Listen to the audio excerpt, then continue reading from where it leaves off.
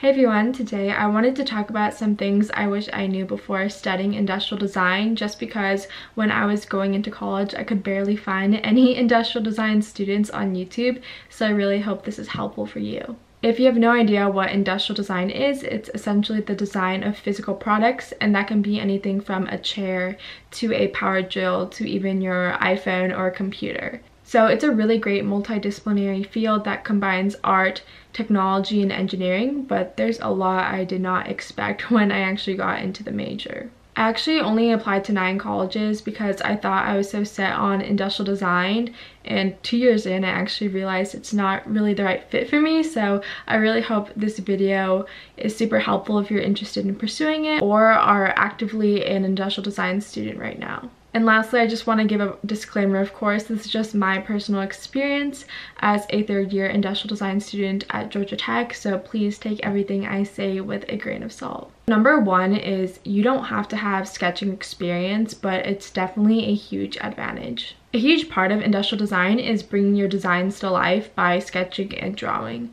There's of course thumbnail sketches, which are a lot more rapid and low fidelity, but a large part of industrial design is also advanced sketching and rendering. So when I came into college, a lot of my peers had fine arts backgrounds, and of course some didn't either, but I had essentially zero proper sketching experience. And of course your first year in industrial design is a lot of fundamentals, so learning how to draw lines and shading and draw shapes and perspective. But for me it was an incredibly steep learning curve just because I had no experience prior. Sketching just takes a lot of practice, and I believe anyone can become good at it if they put the time and effort into it. But I just wish I had known how much easier first year probably would have been if I came in with at least some basic experience. Number 2 is designing is actually a fairly small percentage of your job. So the reason why I was really interested in industrial design initially was because I thought it was so cool how you could essentially sketch and build products. Like, I imagined myself working at IKEA and building all these sorts of new furniture, or like working at Apple on the next iPhone or MacBook. But I didn't realize like how extensive the design process is and how small the designing phase is actually within that.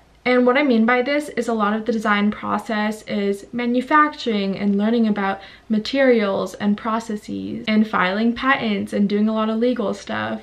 And even when you do design, it's not like the flashy stuff that I thought of. You spend a lot of time in CAD softwares like Fusion 360 or SolidWorks, modeling little parts and accessories down to the smallest details. I think industrial design is pretty similar to architecture in the sense that you may think like, whoa, my job is just going to be building all these super cool skyscrapers. But when you get down to the day-to-day responsibilities, there's so much more that's entailed in the job. Also, just compared to other design jobs, the design process for physical products is often very long just because you have to take into account manufacturing and patents and everything. So there are a lot of logistics and moving parts that you'll have to work with during your job. Number 3 is you have to self-learn a lot of things. So I would say like in your first 2 years of college, schools really do try to cover the fundamentals, but honestly when you get into your projects you kind of are just pushed in the deep end. You definitely have to be really resourceful. Colleges are not gonna guide you through how to use every single program or tool, and you have to be proactive and go out and learn those on your own. So for example, I had to go learn how to use the laser cutter, or if you want to learn a new prototyping software, like your college is not going to hold your hand and guide you through all the manuals. You're gonna have to learn that on your own time for the most part. And that's not to say like they're gonna let you operate some dangerous machinery without telling you how. Like, they will give you instructions, but when you actually apply that knowledge to your projects, you pretty much have to do that on your own. Number 4 is you have to spend a lot of time outside of school to land an internship or job. And this was something that I really wish I knew. I honestly spent the first 2 years of my degree thinking that all I had to do was do my school projects and that would easily land me an internship. But after 2 years I didn't even get like a single interview, and of course that may just be like preparation on my end, but I don't think it was because I wasn't working hard. I didn't know what it took to land those interviews and internships, because honestly that's not really something they teach you in school. So in my opinion, the most important thing to land an internship or job is your portfolio. And most colleges aren't going to give you time in class to build yours or even mention it. I think in my entire 2 years in college, professors have barely talked about portfolios or how to build one. And this just has to be done on your own time, outside of all your classes and extracurriculars. And honestly, building a portfolio takes tons of time. Like, it almost takes as long as building the project itself. Also, just in my experience, a lot of our projects were very structured and had a lot of constraints. So I also did have to spend a lot of time outside of school doing my own personal projects so I could put them on my portfolio. And this just really depends on what kind of position or industry you're trying to go into. It's helpful to have those related projects on your portfolio so companies can see that you're kind of interested in that field. Number 5 is curriculums at most colleges are a bit outdated. And I think this is mainly because the industry is just rapidly changing, and since some of your professors may not have been in the industry for a while, it can be hard to pick up on more like latest trends or modern best practices. Especially with new fields coming out like UX design, interaction design, emerging technology. A lot of those tools aren't taught in college, so you might have to spend some time self-learning programs or methodologies if you're interested in pursuing those newer fields. So for example, I had to read a lot of articles, take online classes, and do a lot of networking so I could get myself up to date with what's going on in the industry right now. Number 6 is, at least in my opinion, the job market and industry is steering away from just solely traditional industrial design.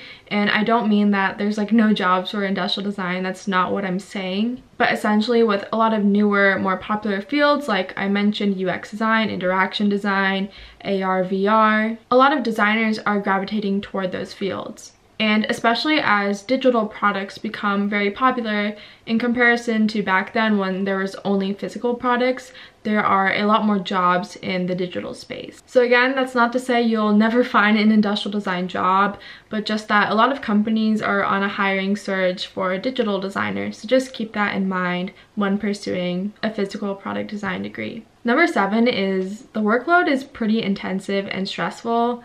At least at Georgia Tech, I'm sure at a lot of other colleges, like the design majors are often stereotyped as those perfectionists who spend their whole day in studio working on their projects and sleeping there overnight, or honestly not getting any sleep. While I can say that doesn't describe me perfectly, something to keep in mind with a design degree in general is most of your classes are going to be project based. And some may say like, hey, you don't have tests, like doesn't that mean your classes are easier? It honestly depends what kind of student you are. Personally for me, I found project-based courses to be pretty stressful just because you might be having like 5 or 4 ongoing projects at the same time, and that can be really hard to balance just because there's not as many like deadlines, like you finish your homework and you're done for the day. Like no, the project's kind of always looming over your head until it's actually completed. And at least at Georgia Tech, which is a STEM-based institution, we also have to take science and math like calculus and physics and linear algebra and computer science. So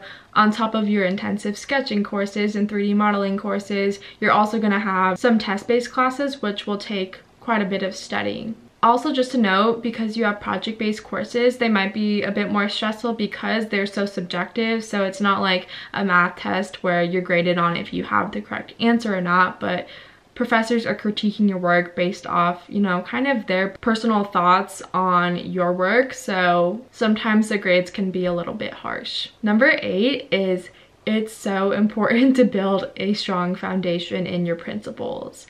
And that can be kind of like any other major. You're gonna have to have that strong foundation, but especially in design. So something I learned the hard way is it is pretty easy to cruise through your classes and get by, whether that's learning how to sketch or learning how to use a 3D modeling software.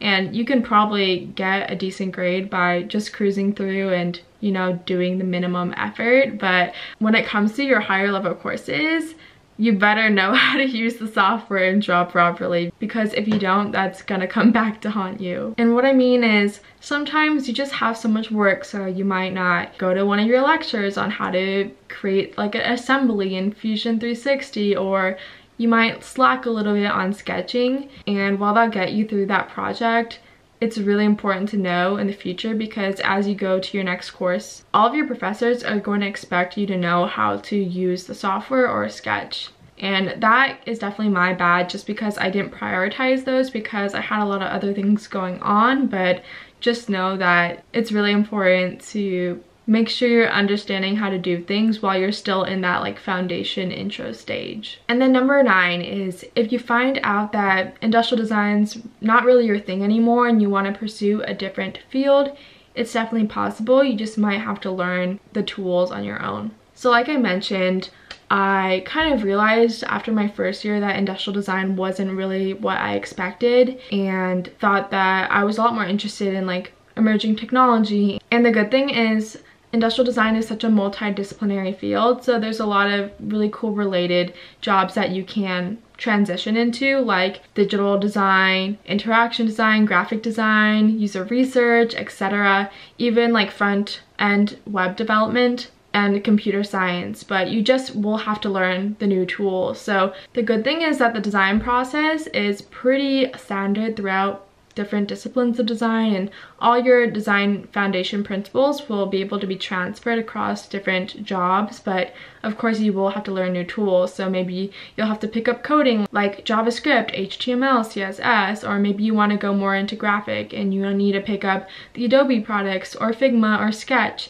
So just keeping in mind that it's definitely possible to kind of mold your college education and experience into a different discipline. It just can be a little bit challenging when you have to pick up those new tools, as well as just remembering that even if you want to do something else, your education will primarily still be physical product design and everything that comes with that, just because industrial design programs are pretty traditionally structured. So yeah, that's pretty much everything I wish I knew before studying industrial design. I really hope you find this helpful, because I'm just sitting here like wishing so badly that someone told me all these things, because I honestly think they're pretty valuable points, and I just wish that I had known them before getting myself into the major.